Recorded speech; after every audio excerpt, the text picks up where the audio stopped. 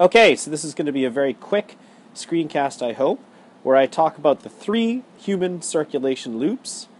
And I'm actually going to scroll here to the middle of my page here.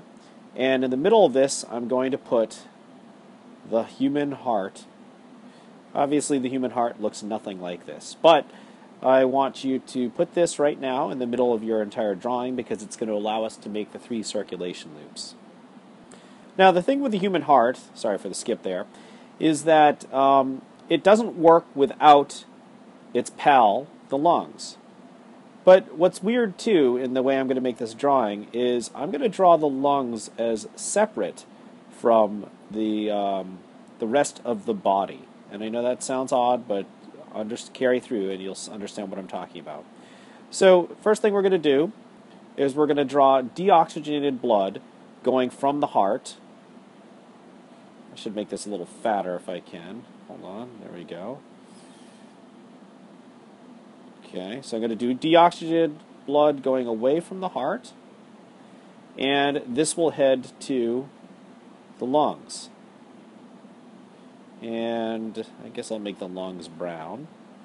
So here are your lungs, and you should know that actually one of them has 3 lobes, one of them has 2.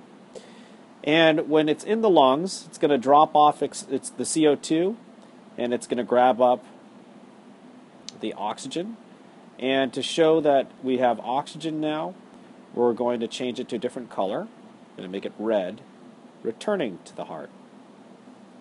And then the heart is going to take all that oxygenated blood, and it's going to bring that oxygenated blood to the body.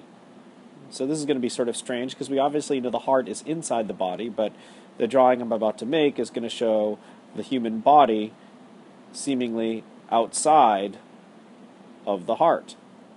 Okay, so the whole body, which includes, most importantly for tonight's assignment, the brain. But it also brings it to the extremities, all the way to your fingertips and toes, etc.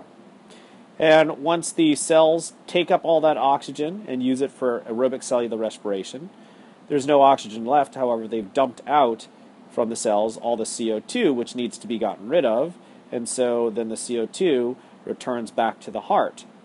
And the heart then pumps it to the lungs to drop off the CO2 and pick up the oxygen. Seems like it should stop right there, except for the fact that there is a 3rd circulation loop. And this is going to look even more odd because I'm actually going to draw a circulation loop directly to the heart.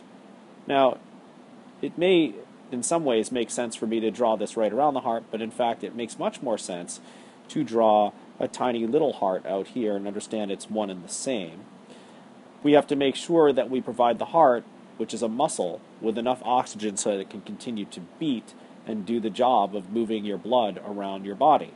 So we have oxygenated blood running to the heart itself, and deoxygenated blood running back to the heart where it can be pumped into the lungs to be re-oxygenated. All right? So let me just label these things up here for you. We have, I'm going to change the thickness here. We have the lungs. We have the body. We have the heart itself. These are the 3 circulation loops, which have very specific names. So I'm going to use green for the names of these things. This loop up here is called the pulmonary loop.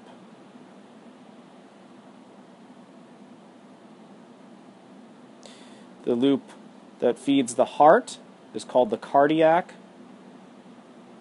loop. Okay, I'll zoom back out so you can see where we are.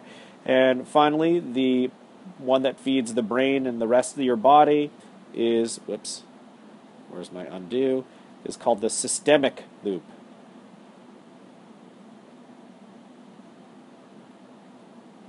And the other thing I'll probably add here are arrows. So let me start with the blue arrows. I'm going to do a little finer point here. So the blue arrows carry away from the heart to the lungs. Red arrows, in this case, are going back to the heart. It's the opposite over here. It goes away from the heart to the body. Blue arrows coming back to the heart. to be reoxygenated through the pulmonary loop. And then the heart itself is sending, sending oxygenated blood to itself. And then once it uses up all that oxygen, then it returns back to the heart/lungs to be reoxygenated.